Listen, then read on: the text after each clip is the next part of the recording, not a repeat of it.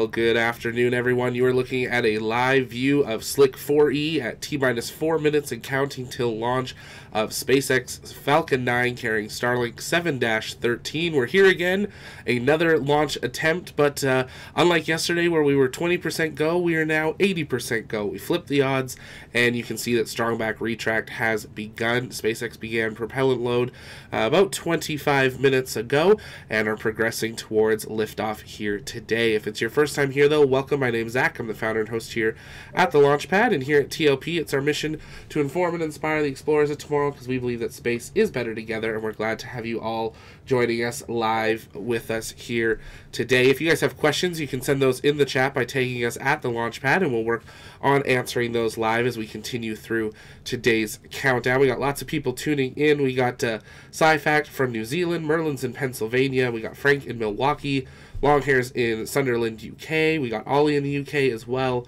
Monic is in London, Ontario. We got Count in Auckland, New Zealand. Truly people tuning in from all over the world, and we're glad to have you joining us here. On board, as you can guess with the name, 22 more Starlink V2 minis getting ready to head up to low Earth orbit.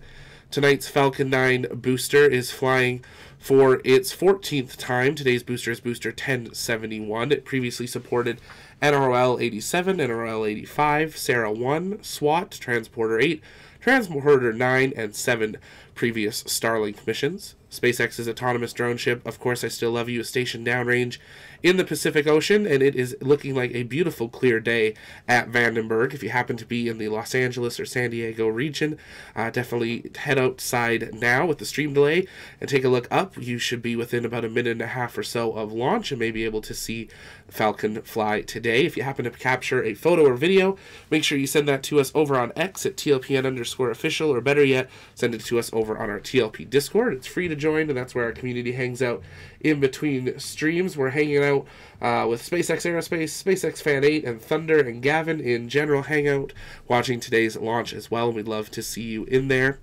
As always, we get into the final minutes of the count, T-minus 1 minute, 42 seconds and counting. We want to see that final go, no-go poll from you guys in the chat for today's flight. We're turning up the mission control audio, and I'll be taking you through flight commentary here today. The next two milestones that we'll be seeing is when the tanks will pressurize. That's what we wanted to hear. That is the moment that the tanks are doing their final pressurizations for flight, and Falcon will take over at T-minus 60 seconds. At T-minus 45 seconds, the launch director will give their final go for flight. That's ultimately where we had the delay yesterday, but everything looking great for a flight here today. Engines will be commanded to ignite at T-minus 3 seconds and then lift off with those 9 Merlin 1D engines at T0. Let's listen in. Let's listen to the final minute of the count.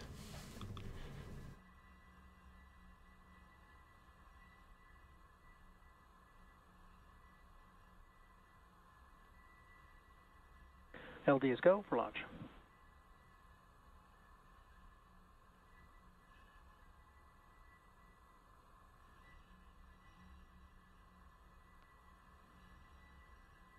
T-minus 30 seconds.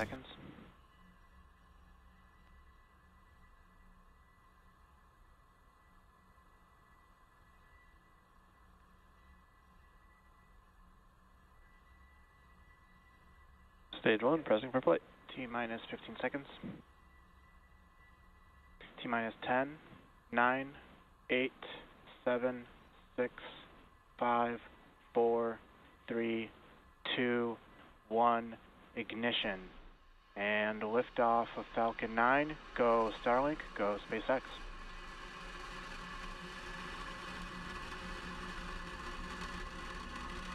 Chamber pressure is nominal. T-plus 15. T-plus 20 seconds into flight. Falcon 9 has cleared Slick 4E at Vandenberg Space Force Base in California. The next major milestone will be the moment of max Q, or the moment of peak mechanical stress on the vehicle. That's set to occur T-plus 1 minute, 12 seconds into flight. Really clear view today of the roll that Falcon 9 performs when it clears the pad. With all the night launches we see, we don't normally get to see as clear of a roll, but a great sign there, seeing Vandenberg pull away in the background. T-plus 50 seconds into flight, coming up to that call out of max Q, expected in about 20 seconds from now. Supersonic.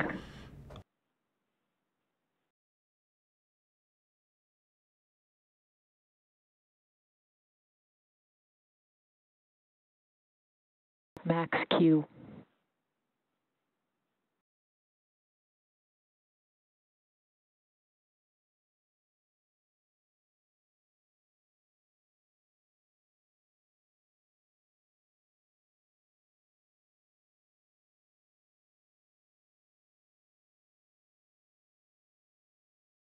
T plus 90 seconds into flight. Falcon 9 continuing to fly nominally. Chill has begun. You heard there the call out for MVAC chill. That's that second stage engine on Falcon preparing to ignite.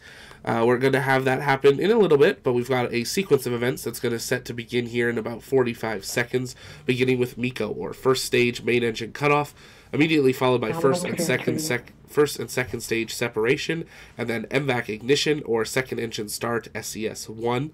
30 seconds later, we will have fairing deployment as well, so we're going to listen in to all of those callouts, that sequence beginning with MECO, in 20 seconds from now.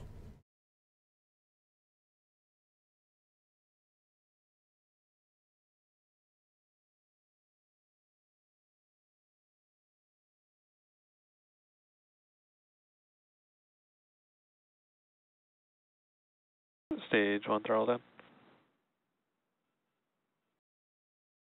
MECO. Stage separation confirmed.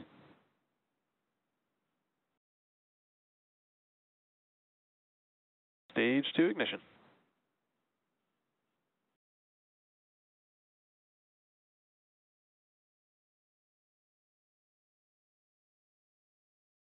Stage 2 propulsion nominal.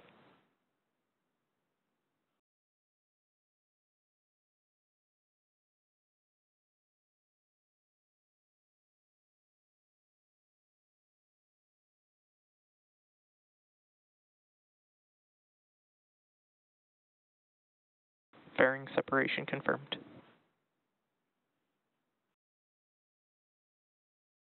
And if you're just joining us, welcome here to the launch pad. T plus 3 minutes, 20 seconds into flight.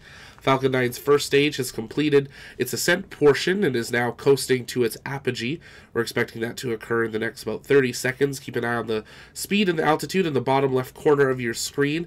It normally occurs anywhere between 116 and 120 kilometers for launches out of Vandenberg, so we'll keep a close eye on that. But when the speed starts going up and the altitude goes down, that is when first stage has reached its apogee and is beginning its recovery operations, heading down to the drone ship. Of course, I Still Love You in the Pacific Ocean. That has been stationed downrange. Second stage continuing to burn nominally. It'll continue to burn until 8 minutes 38 seconds into flight. You heard there that both are following a nominal trajectory. The next sequence of events that we will see is going to be entry burn. That's of the first stage as it comes back into the Earth's atmosphere, helping slow it down but also protect it from atmospheric interface. That's set to begin 6 minutes 8 seconds into flight, lasting just over 22 seconds for today's entry burn. It'll then coast for 90 seconds, flying and slowing down, but flying down to the drone ship before its landing burn. As always, if you guys have questions, you can send those in the chat at this point by tagging us at the launch pad, and we'll work on answering those live. We're glad to have you here. Denise says daylight launches are so much more scenic. I have to agree. They're beautiful views of our planet Earth, but even seeing the launch site pull away, that is amazing. And there we have it in the chat. Apogee, 116 kilometers. The first stage now descending for its 14th time, coming back down to the Earth's atmosphere, keeping an eye on that altitude, waiting for it to cross back under the Kármán line and begin its atmospheric re-entry.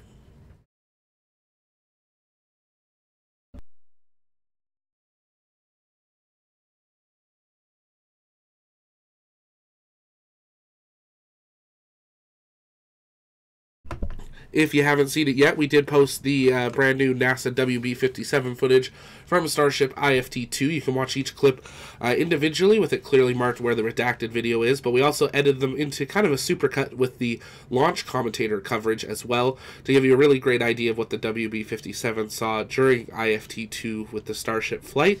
Some interesting sights there. Unfortunately, we didn't get to see hot staging or the explosion during that footage, as that was redacted by SpaceX. But maybe one day we'll be able to see that.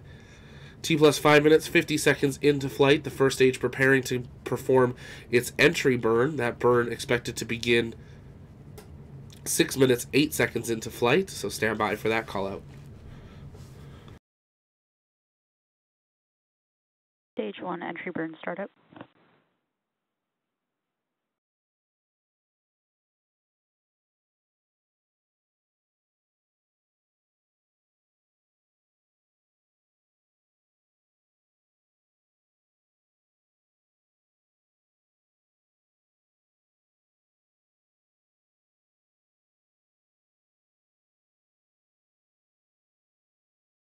Stage 1 entry burn shutdown.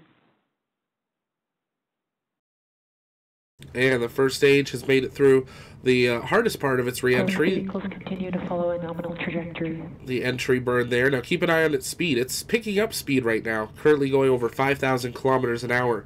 But over the next 30 kilometers with no engines, it will use those grid fins and its own body to slow down in preparation for its landing burn. That landing burn set to begin 57 seconds from now.